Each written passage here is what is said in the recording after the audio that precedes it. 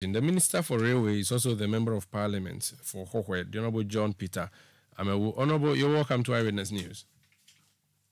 Thank you. And good evening to your listeners. As a representative of the people of Hohoe, I'm sure you would have received loads of phone calls now about what happened. You sifted through the information. What do you know so far? Well, I'm shocked by the events unfolding. Understand this late afternoon, a gentleman was riding on a motorcycle, and behind him, the police made an attempt to flash him to stop. It was not a barrier, so the police were chasing him. And what I've been told is that the guy was unable to stop as the police were behind. So they ran over the gentleman. It may be true accident. I don't know how that happened. The driver of the police vehicle did the best to say exactly what happened. And as the guy was knocked down by the vehicle, the police vehicle ran into a ditch, and they came out to take the guy. They realized that he has an injury, at the head, and they have to rush him to hospital.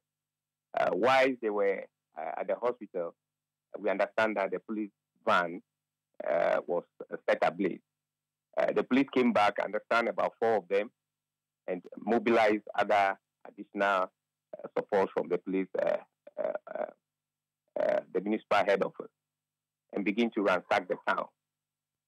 In the process, there were, some form of confusion between the town folks and the police, and they end up killing 2 people. As I understand, 2 people were shot dead. One other person being sent to the Trafalgar Hospital. A number of the motorbikes, we also understand about 20 of the motorbikes belonging to the youth were also set ablaze by the police. So this is what is happening currently. I did immediately put the IGP together with the Paramount Chief of the area, Togbegan Gambusu, with the MC Noble, and we try to calm down the situation. But the guys are still still very angry. I know the youth of the community. One of them called me and said they understand that the police are remobilizing to get back to the community. And I'm just using this medium to appeal. If the police commander there can listen, or whoever is listening, should ask them to stop immediately, because that will create, more tension and chaos if they dare to re-enter the community. That will not be fair, because Togbegan Gambusu is already in charge. The kind of training the IGP have given to the police, I expect that training to materialize in their efforts and activities. If we are saying that, we are the best people to decide ourselves. So I'm just pleading that they shouldn't dare to re-enter the community, but rather leave everything to Togbegan Gambusu and other security agencies to make sure that calm returns to the community.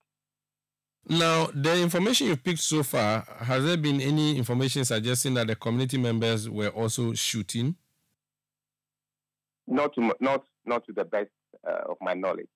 But I think some people were also saying that there were gunshots from other areas, whether it was by the community or by the police. Which means that the 2 who have died most likely would be killed by the police gunshots. What I've been told, that one of the eyewitnesses told me that he was watching the commander and he shot the guy at the chest.